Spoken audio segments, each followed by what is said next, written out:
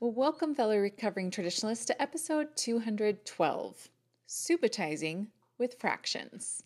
Subitizing has been heavily talked about for our young learners, but subitizing is so powerful for upper elementary kids for both fractions and multiplication. I love it for both.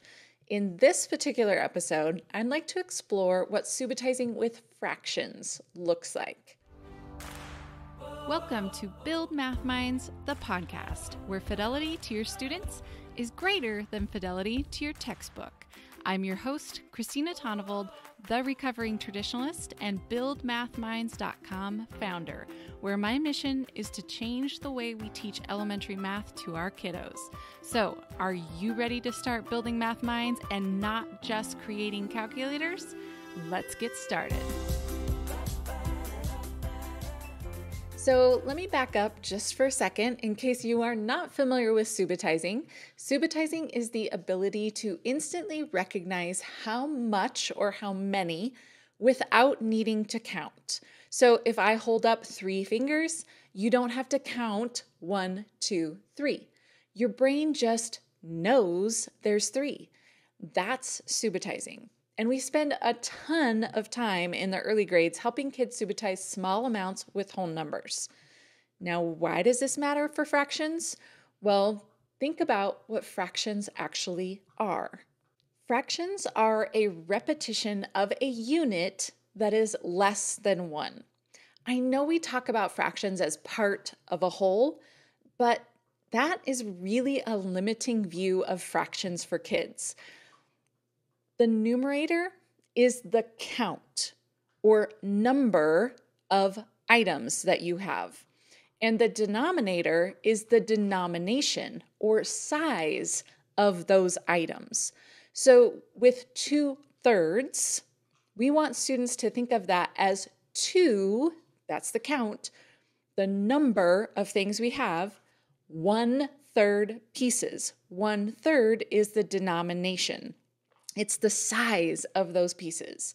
And one of the best ways to help them understand that is by developing the 4 early numeracy concepts, which I've discussed in other videos that I will link in the show notes or down in the description below this video. But we want those 4 early numeracy concepts developed around fractions because that's really what fraction sense is made out of. One of those early numeracy concepts is subitizing. So what does subitizing even look like with fractions?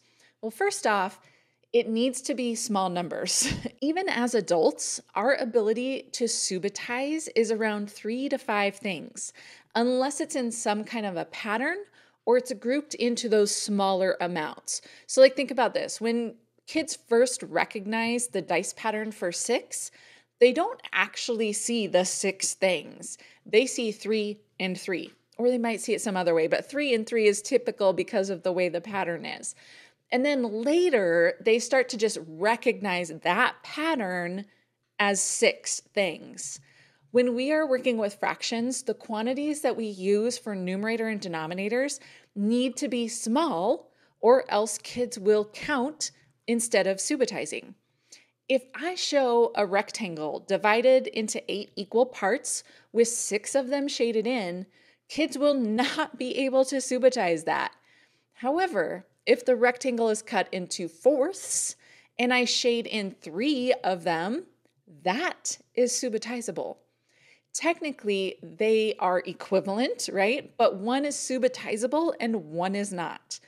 So why is subitizing with fractions helpful for our students? Well, just like subitizing with whole numbers, it helps children create visual representations of abstract quantities. And when they have visuals, they can compose and decompose those quantities as visuals because that's way easier than with the symbols, right? So why does that matter though? It really is the foundation of so many things in mathematics. But one example is that they will actually understand what's happening when they add, subtract, multiply, or divide. So let's do an addition example here. Let's think about if I showed a visual that is 3/4 and 3/4, like 2 visuals of 3/4. So if you're watching the video, you see it. If they can't subitize, The students tend to count each piece to figure out the total amount that's being shown. And the total amount here is 6 1/4 pieces. But if they're counting, actually, they are more likely to say the image is showing 6/8, which is the number one way that kids get those addition problems wrong, because they just want to add numerators and add denominators, right? But students who subitize see the groups. They aren't focused on individual pieces, and so their strategies for adding tend to be grouping strategies. So you might hear kids say something like, I saw that the first rectangle is just missing 1/4. So I took one from the other rectangle so that it made a whole, and there's just 2/4 left. Another example of how subitizing is helpful is helping students understand equivalent fractions. Think back to when I just said I wouldn't use a visual for 6/8 for subitizing. Well, I actually would, but only if I'm using it alongside 3/4, or actually under it. I would do a quick image flashing 3/4, ask the students what amount was shown, then I'd flash 2 images at the same time, and then I tell them, you have to tell me if these quantities are the same or which one is showing a larger fractional amount shaded in. And in that next image, I'm going to show 3/4 towards the top of the screen and 6/8 underneath it. I am not expecting them to subitize the 6/8, right? But I'm expecting them to see how it relates to the 3/4 and use that relationship. And that right there is the power of subitizing.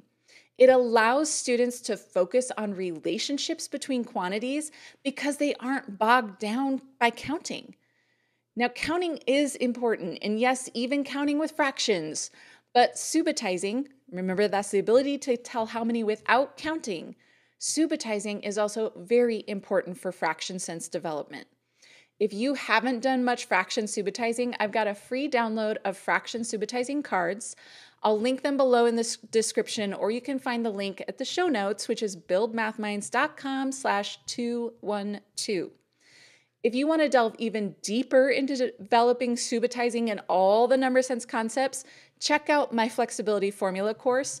There's one specifically for 3rd through 5th grade educators that builds your understanding of all 8 concepts and how to help your students go from mindlessly following procedures to thinking flexibly when solving problems.